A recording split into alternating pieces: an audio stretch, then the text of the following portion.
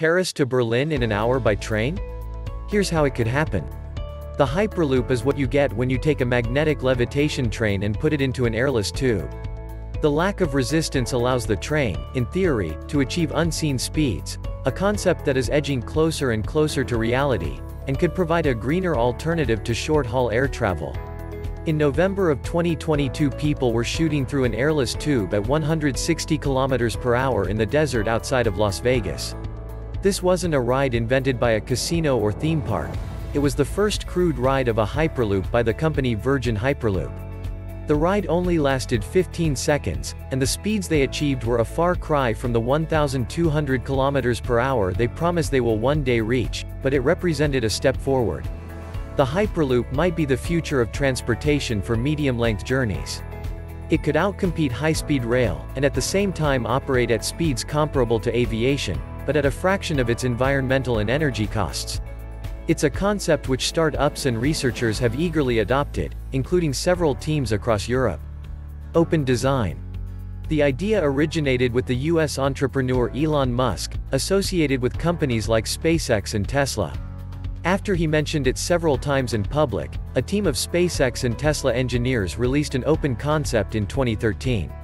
This initial idea then spawned a range of companies and even student teams, trying to design their own versions. Among them were several students in the Spanish city of Valencia.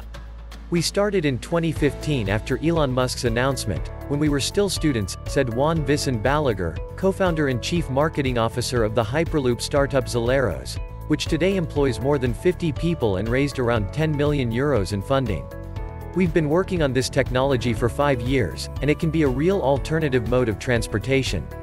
Yet the idea behind the Hyperloop is older than Elon Musk, and it's similar to an earlier idea called a vac train or vacuum tube train. A comparable concept was already proposed by 19th-century author Michel Verne, son of Jules, and has since then been periodically brought up by science fiction writers and technologists. Now, however, the Hyperloop seems to be getting ready for a breakthrough, and Zeleros is one of the concepts in the running. Higher pressure tube.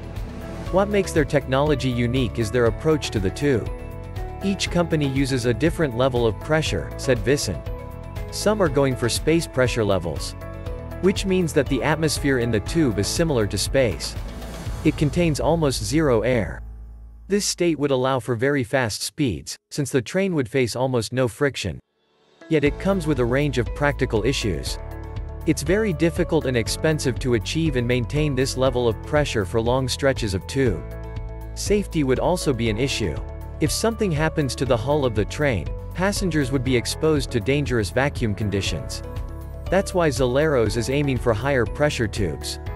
It would be similar to the pressure seen in aviation, said Vicente. The pressure in the tubes proposed by Zeleros would extend to around 100 millibars. This, in turn, allows them to copy safety systems from aircraft, such as the oxygen masks that drop from overhead cabins. This design choice also makes their tubes cheaper to build, thereby reducing infrastructure costs. Yet it also means their trains face more air friction when they glide through the tube, which they have to compensate for in other ways. "You need to remove the air from the front of the vehicle," said Vicente. "If not, the craft would stop. Which is why we use a compressor system at the front of the vehicle. If there was zero pressure, we wouldn't need this. But it's a balance between economics and efficiency." At the front of the train is a compressor, which looks like the front of an airliner engine and which sucks in air and lets it out at the rear, providing propulsion for the craft. A so-called linear motor is also located at key parts of the track, like the start, to give the train its initial propulsion. From there it self-propels along the track, with magnets at the top of the vehicle attracting it to the top of the tube and making it levitate. This proposed craft would carry between 50 and 200 passengers, and would reach up to 1,000 km/h.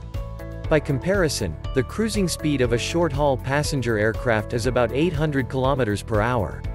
Outcompete air. But why do we need this in the first place? Shouldn't we just invest more in our regular, high-speed trains?